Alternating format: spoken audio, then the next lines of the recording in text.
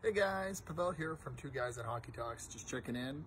My partner in crime, Evan, is away right now, so it's just me. I'm repping the Flyers jersey because unfortunately the Edmonton Oilers are out. We're in the beautiful hub city of Edmonton. We're just chilling, just finished watching the game, and we're excited with what's going on. Claude Giroux, go. I'm hoping the Flyers go to the finals versus Colorado. That's kind of my prediction. We want to know what your prediction is. It's been some pretty incredible hockey so far. I've been loving it, even though the weather's so nice outside. And you know, as much as I want to be outside, I still want to be inside watching. So if anybody knows a good place, like a good patio, I'm down. Let me know.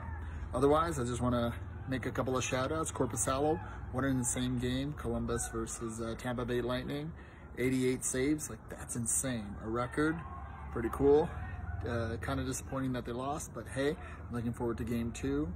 Vegas and Chicago playing intently. Vegas showing their superstar power. And yeah, just having fun. So you guys, hope you check it out. Post your predictions, thoughts, what you see happening in the playoffs, who you're following, watching now that the Oilers are gone, or maybe your team is still in. Maybe it's Calgary, maybe it's Dallas, maybe it's Arizona, maybe it's Colorado, who knows? But yeah, check out, subscribe. Can't wait to talk to you more hockey this week. And as Evan likes to say, keep your stick on the ice. I don't physically have a stick, but you know how it goes. Thanks guys, cheers.